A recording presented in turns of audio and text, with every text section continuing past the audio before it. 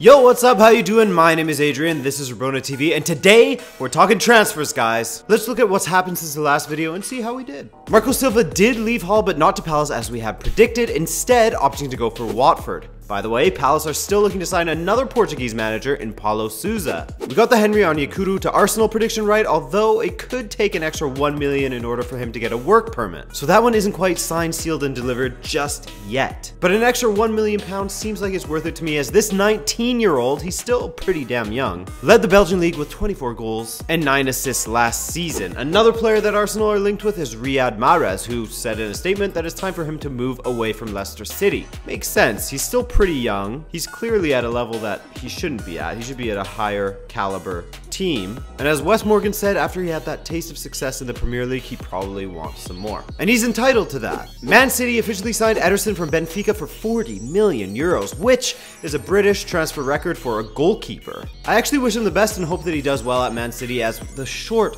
stint that we had with him, you couldn't help but fall in love with the kid. Or at least his ability. Those matches against Dortmund in the Champions League, which, although we ended up going out in the end, some of the saves that he managed to make.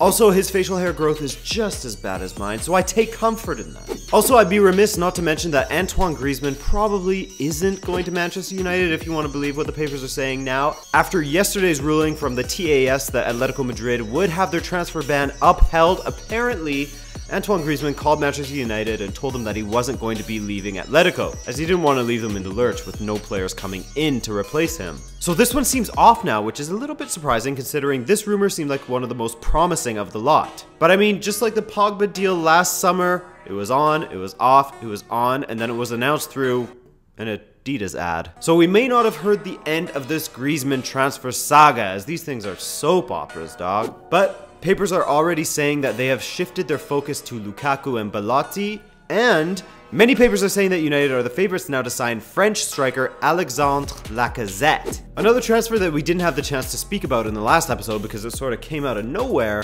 was Bernardo Silva going to City. Now, with performance bonuses and everything, this could go up to around 70 million. But is it a steal? Not quite. But did they get a quality player? Absolutely, and he's only 22. And anyways, given the market these days, it's expected to pay that much for him. Now, according to journalist Mark Ogden, City are confident in signing both Kyle Walker and Alexis Sanchez. I can't really see the Alexis Sanchez transfer happening. I can't see the Kyle Walker one happening. But with Alexis, I don't know. My reasoning is kind of bullshit. It's just a gut feeling. In my head, I cannot picture him playing for City or Pep again. Whereas if we went to Bayern Munich or Chelsea, it just makes more sense to me.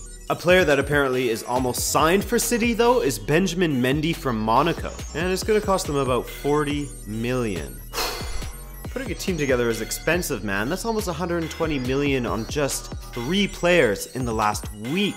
Alright, so a big one in the manager world, with Thomas Tuchel finally leaving Dortmund just 3 days after he led them to the DFB Pokal final, and they won it. The question remains, where will he end up? Now, 2 of the big vacancies that he was constantly being linked with, Arsenal and Barcelona, both filled up those positions. Well, Arsenal's was never vacant, they just extended that Arsene Wenger contract for another 200 years. So where's Tuchel going to go now? Where do you think? Here's a heartwarming one. An OG has returned to Ajax. After 9 years away from the club with stints at Real Madrid, Milan, and Schalke, Klaas-Jan Huntelaar has re-signed with his club Ajax, where he managed to score 76 goals in 92 appearances. He'll definitely bring a great deal of seniority and experience to the team, and can even take Kasper Dolberg and just tuck him under his wing and give him that good senior advice and guidance. Speaking of strikers, except for one that's maybe at the opposite end of his career, young Alvaro Morata from Real Madrid has apparently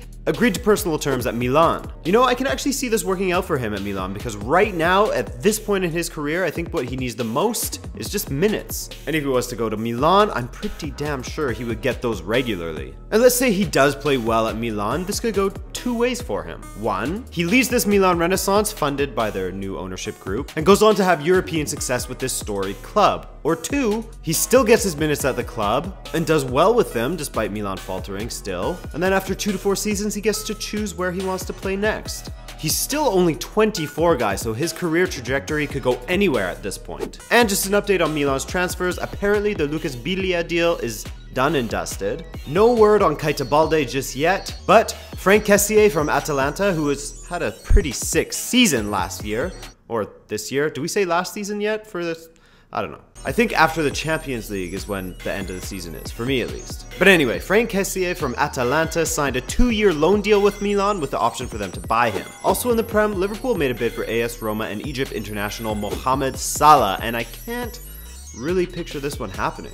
Not because I don't believe in his ability, it's not that at all. He's actually become one of my favorite wingers to watch in the last couple of seasons. But I just can't see him moving on from Roma, really. They have such a good thing going there, and I think that the players will be determined to close that gap on Juventus after last season's performance. Sorry, this season's performance. But perhaps him staying or going will have much to do with who's appointed as their manager, after he seemed to have a good relationship with Luciano Spalletti. Or at least Spalletti knew how to get the best out of him. However, if you want to believe what the papers are saying this morning, Salah has apparently agreed to personal terms with Liverpool already, so it just could be a matter of finding that number that both clubs are happy about. And finally, apparently United and Inter are oh so close to finalizing a deal for Ivan Perisic, which would cost United about 52 million euros. But if I was a United fan, I would be very excited for this transfer. Why? Well, Perisic is quality, man. Sure, his numbers this season weren't world beaters by any means, but he still managed to chip in with 11 goals and 8 assists. And his play for Croatia at the Euros last summer, fuego. That's it for this one, guys. Any transfer rumors that you think will become transfer truths? I appreciate you taking the time to watch this video. Enjoy that Champions League final this weekend. It's gonna be sick. My name is Adrian. This is Rabona TV, and I'll see you next week. Peace.